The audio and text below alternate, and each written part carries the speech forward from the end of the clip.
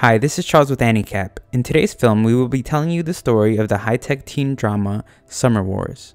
In the not-so-distant future, the world is connected by a virtual space called Oz. People from all over the world gather in Oz, their languages translated instantly. Oz is a place where communities, governments, and commerce all come together. Users have their true identities hidden and are protected by two computer programs, John and Yoko, symbolized as whales. In the midst of Oz, a young programmer named Kenji does his job as a maintenance programmer for Oz along with his friend Takashi. They complain about work and their boss rides them hard. They are determined to get new jobs and have a good summer meeting lots of girls.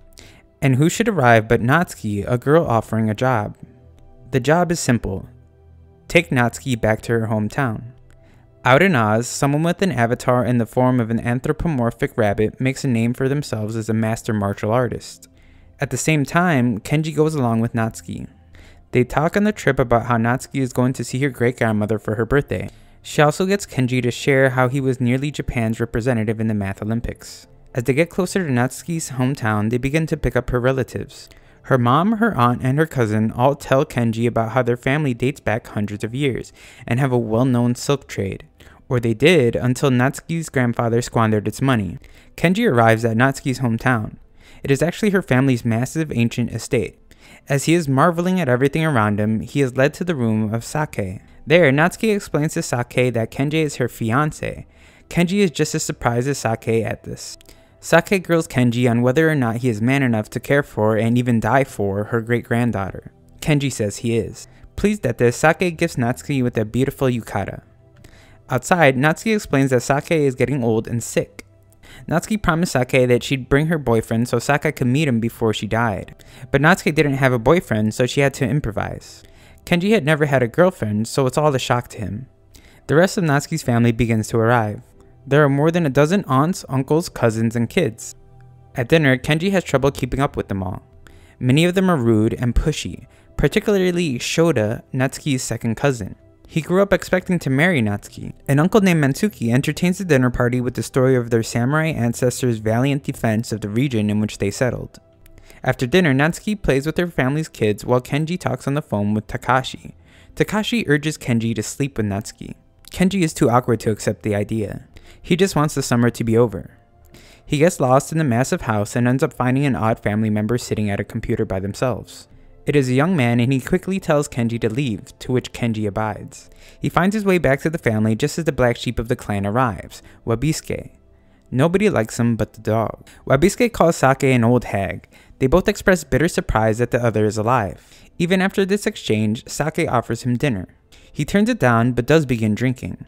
Natsuki sees Wabisuke and runs over to him. She tackles him into a hug because she loves him, and he has been gone for 10 years. The family then discusses Wabisuke. Many of them don't consider him family. He is the bastard son of the grandfather who squandered the family's money. Wabisuke and Natsuki play a game of koi koi. Wabisuke promises to talk about himself if Natsuki wins. Wabisuke wins, however. Kenji lies in bed wondering what he's doing there. Just then, he gets a text message. It seems to be an incomprehensible series of numbers with the subject line, "Solve this." Kenji stays up late, writing in a notebook by moonlight. He successfully deciphers its message and responds to the sender with it. The sender sends back a jack-in-the-box image that scares Kenji. The next morning, Kenji is awoken by a pair of kids that drag him in front of the TV. The news is reporting on a hacker that managed to break into Oz. Oz is in disarray and all of the connections it established are broken. And for some reason, they believe it was Kenji that did it. Kenji unplugs the TV and tries to log into Oz. He can't, so he finds the kid on the computer from the night before. Kenji kindly asks the kid if he can use his computer. The kid eventually lets him, even though he knows he might be a criminal. That is when Kenji finds his account has been stolen. Someone comes with a phone call for Kenji. It's Takashi.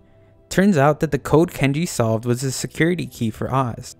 Takashi provides Kenji with a guest avatar to get into Oz. Kenji goes into Oz and confronts the person who stole his avatar. The thief responds by punching Kenji's avatar in the face. This isn't supposed to be possible, but Takashi's avatar appears to inform Kenji of a startling discovery. The rules have been rewritten. All of Oz is a battlefield now. Kenji is getting beat up, so the boy Kenji met steps in. Turns out that the boy Kenji met last night was Kazuma, the rabbit martial artist. Kazuma chases down the thief and seizes him. The thief is no match for Kazuma, but Kazuma gets distracted by his family in the real world and the thief is able to slip away. The thief runs through Oz, devouring other people's avatars and growing in size. This causes the thief to transform. Suddenly, the thief is able to keep up with Kazuma. Not only that, he beats Kazuma. Kenji is barely able to get Kazuma away before the thief can consume him as well. Over the phone, Takashi informs Kenji that the thief is actually a rogue hacking AI called Love Machine. Not long after, the family he had been staying with discovers that Kenji has been accused of hacking Oz. Not only that, Natsuki's family did some digging. Nothing Natsuki said about him was true. Shota, being a cop, gets ready to arrest Kenji, but Sake wants to know if he really did all those bad things. Kenji says he didn't do it and thanks the family for having him. He spends most of his time alone, so it was really fun for him. Then Shota arrests Kenji and takes him away. In Oz, Love Machine starts messing with infrastructure. GPS gets disrupted. Gas, water, and electricity services all begin to malfunction. People's schedules get confused. Natsuki comes and picks up Kenji and Shota since miles of traffic are keeping them from going anywhere, and they are forced to return to the family home. Takashi explains the situation to Natsuki. Love Machine stealing people's accounts is like stealing all their personal power. If it steals a principal's power, it can cancel school. With a mayor's power, it can shut down a city. With the president's power, it could launch nukes. Seeing the world fall apart, Sake steps into action. She begins calling relatives, all of her relatives. Sons and daughters, grandchildren, nieces and nephews, everyone she has ever known. She orders them to prioritize saving human lives and keeping in direct contact with each other. Kenji and Natsuki are amazed by Sake's coordination and connections. Meanwhile, Kenji works on breaking back into Oz. He is able to solve the new encryption key and get back in, locking Love Machine out in the process. Kenji celebrates the victory against Love Machine with Natsuki's family. Over the news, they hear that even though Love Machine is locked out of Oz, many accounts are still compromised. Kazuma is sure that Love Machine will return, but optimistic that it can be stopped. Wabisuke says that that's not possible, and he reveals that he is the designer of Love Machine. It's not something so advanced as an artificial intelligence. All it knows is a thirst for knowledge. Sake is upset with Wabisuke, so he apologizes to her for causing trouble. He was doing it to restore the family to their former prosperity. He shows her the offer he got from the US Army. They bought Love Machine and tested its abilities on Oz. It surpassed all expectations.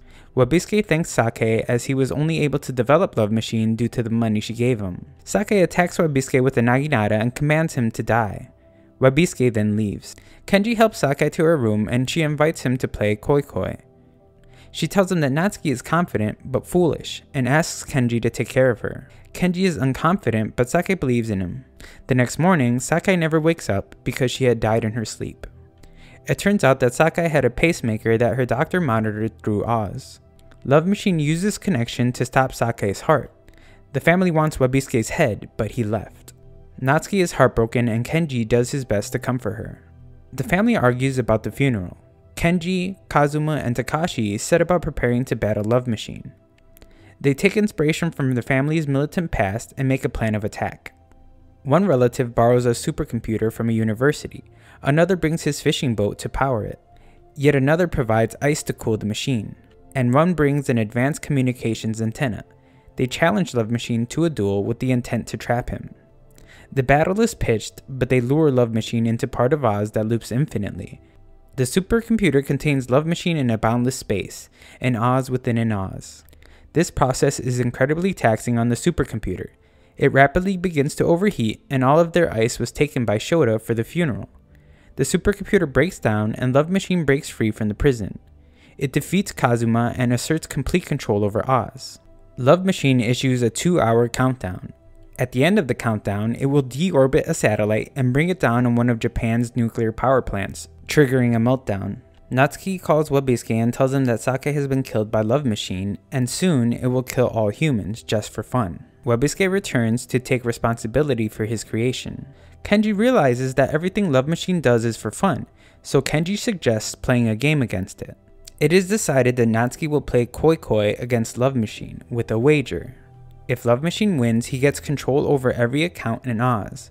If Natsuki wins, Love Machine self-terminates.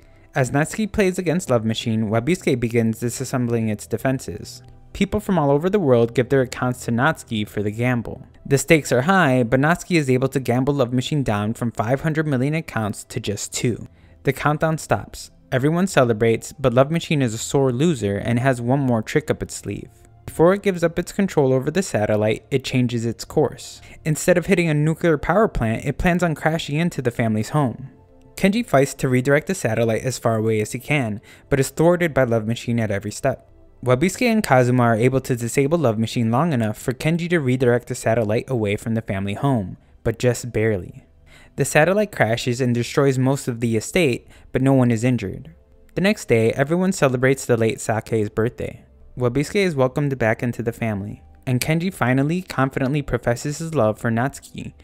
She reciprocates and they live happily ever after. Thanks for watching. Please like, subscribe, and leave a comment with what anime movie you'd like me to recap next.